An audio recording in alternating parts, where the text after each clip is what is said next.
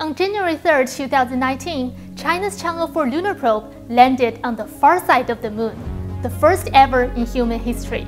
It's been nearly 2 years since the landing. What exactly has it achieved so far? The Chang'e-4 lunar probe is composed of a lander and a rover named Yutu-2. A relay satellite Chang'e-4 was launched in May 2018 to facilitate Earth-Moon communication. With the help of data transmitted to the Earth, researchers have made progress in understanding the Moon. Let's take a look at some of their findings. Number 1. Deep lunar exploration for future mission.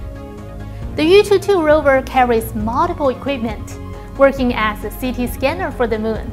For the first time, the composition of deep lunar materials was obtained directly through on-site exploration, revealing the complex geological evolution of the far side of the Moon.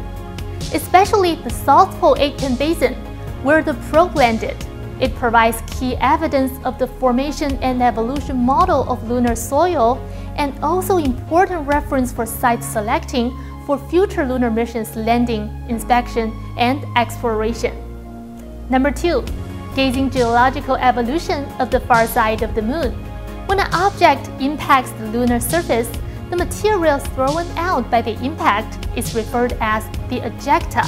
Through data collected by the lunar radar and camera on the rover, scientists studied the 70-meter thick ejecta at the probe's landing area. Although the radar couldn't reliably penetrate any deeper than about 40 meters, the study could really improve human understanding of the history of lunar impact and volcanic activity, and shed a new light on the comprehension of the geological evolution of the Moon's far side. Number 3. Measuring radiation environment on the Moon.